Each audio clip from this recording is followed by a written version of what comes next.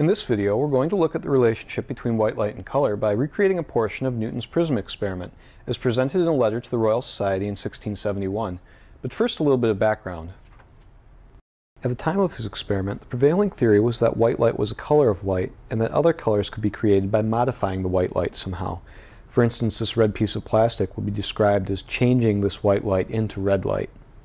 They also had knowledge about how light behaved at the boundary between two materials. For instance, at a planar boundary, they knew that the ratio of the sine of the angle on each side of the boundary was fixed for a given set of materials. We now know this is a form of Snell's law, where the ratio of the sines of the angles is equal to the inverse ratio of the refractive indices of the materials, where the refractive index of a material is related to how fast light propagates through it. This expression allows us to predict what will happen at a planar boundary as we change the angle of incidence, and it also allows us to deal with more complicated shapes, like this triangular prism. It's just a matter of geometry and keeping track of the angles. Newton was working on designing lenses for telescopes when he decided to investigate the phenomena of prismatic colors. Those are the colors that occur when you pass white light through a prism. So he obtained a triangular prism, and he passed some white light through it, and he saw a rainbow, just like he expected. But then he noticed something. In the direction that the colors were spread, the pattern was much wider than it should be based on the system geometry if light obeyed this fixed sine ratio law. So he did some experiments. He separated out individual colors in the spectrum and passed them through additional prisms, and what he came to realize was that all of the colors in this spectrum are their own form of light, and they all experience a different refractive index on traveling through these prisms.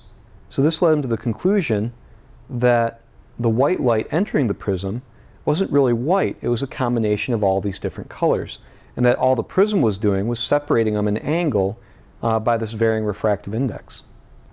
This is an interesting conclusion, but it doesn't really prove what's happening because we're still relying on this prism to make these colors.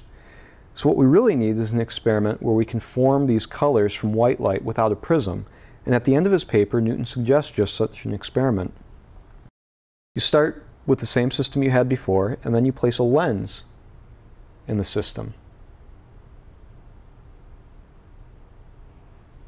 We start with our screen close to the lens, and we see the same spectrum we saw before. Here is the light passing through the lens, and up above it we see the light that's sort of skipping the top of the lens.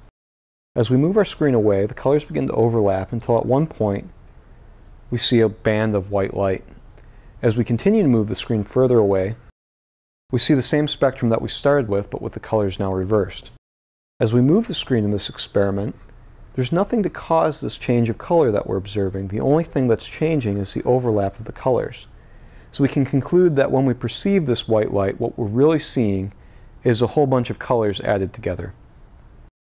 Now it turns out that you don't actually need all of these colors to trick your eyes into seeing white. If you're watching this on a TV screen or a computer screen at home, what you're seeing as white is actually a combination of red, blue, and green. But for our purposes, we're seeing the sum of all of the colors in the input spectrum. Okay, that's pretty neat. We start off with white light, we form a spectrum of color, and then we use a lens to combine it back into white light. But it only really combines it into white light at one spot. If we go further away from the lens and closer to the lens, it's still clearly a spectrum. So is there a way to combine this white light so that we get a beam of white light sort of like we had at the input? It turns out the answer is yes, but it's a little bit more complicated than you would expect. So a lot of books draw this system where we start with our original prism and we put a second one in, something like this. And to our eyes this looks like it's working, but it's not really. All that's really happening is the light hasn't had enough time to spread. So it looks like it's white, but if you had a very sensitive instrument you'd be able to tell that there's a change in color across this. And you can see it more clearly by eye if we place this prism further down. Over here, it's clear that there's a change in color across the width of the beam. If you really want to make a beam of white light from this colored spectrum, you can follow the method outlined in Newton's Optics. This comes from his last experiment in Book 1. You start with a prism that we had before. Then you add a lens to the system, and you want this length to be roughly twice the focal length of the lens. At some distance away from the lens, we'll put another prism, and this distance again should be roughly twice the focal length. And we adjust the prism, and what we see is a reasonable approximation of white light. Now you really should build this system with a much larger focal length lens, and should build a much wider system to get a really good separation between these colors here and a very clear white beam at the output. But for this video, this will work. Thank you for watching. I hope you found this material interesting. If you'd like to learn more about Newton's optics experiments, I'd recommend two resources online.